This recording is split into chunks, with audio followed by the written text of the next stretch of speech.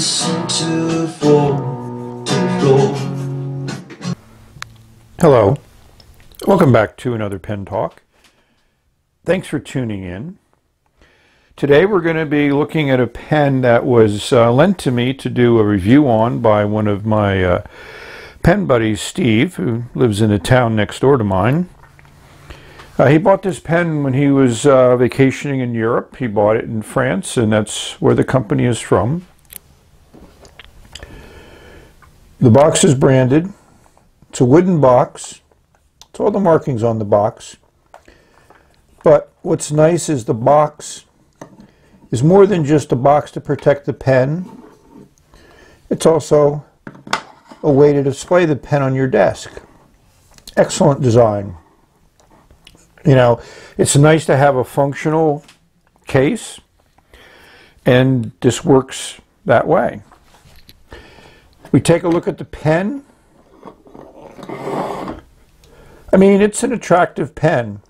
It's not lightweight. We'll show you that weight. The design, I think, is very German or Swiss in the design. The wood barrel here is done very nicely.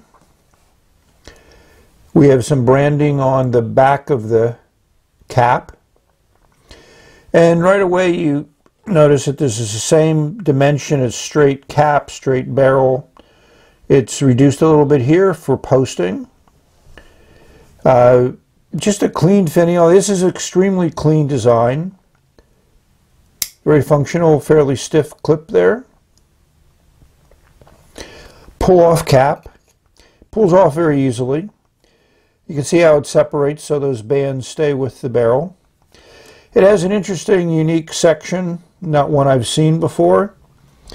And it comes with a Schmidt nib, which from my previous experiences have been very good, you know, similar to Jovo or Bach.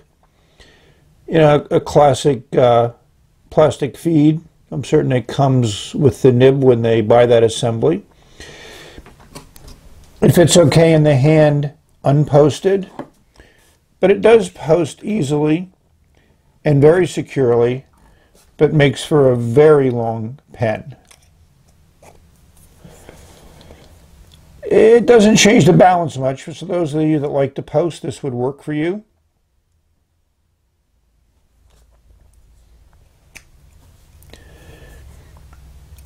So I did some research on Oberthur. I'll never be able to pronounce it properly. So my first response is they're like Levenger's. They're a stationery store. They do calendars, and they also sell fountain pens. Here's their website.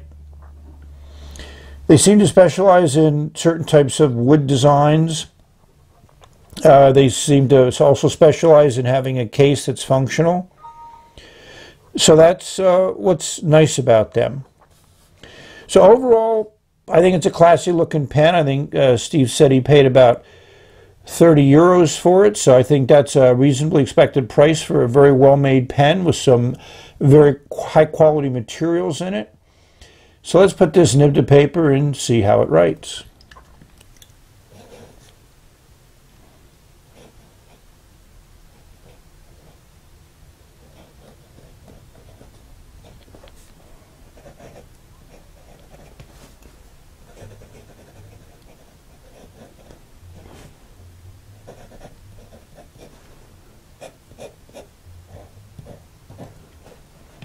It's a nice nib. It's a nice classic medium nib.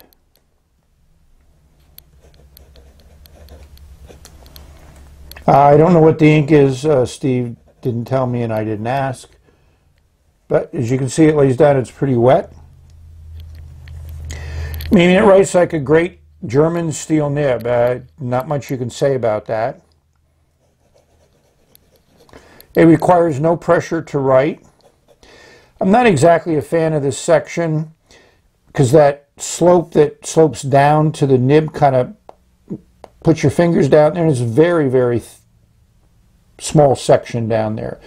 So this is probably where they want you to hold it, but then you feel this pretty decent step up, which is one of the challenges with all pens that are designed with that streamlined look where the cap and the barrel are the same outer dimension. You're always going to have a step like that. So I don't think it's the most comfortable pen to write with, but I like the design, I like the materials, I think the case is cool. So if you're traveling around France and you have to go to a stationery store, I definitely think you should look up Oberthur. I don't think you're going to find anything distributed. There's nothing on eBay. Searches don't find a lot. They seem to be pretty much localized in France. So I thank Steve for letting me show you this interesting pen. Thank you for watching. May you have many great writing experiences. Explore the phenomenal variety of writing instruments that are available to us from many different countries. Enjoy every day and enjoy all of them. Bye.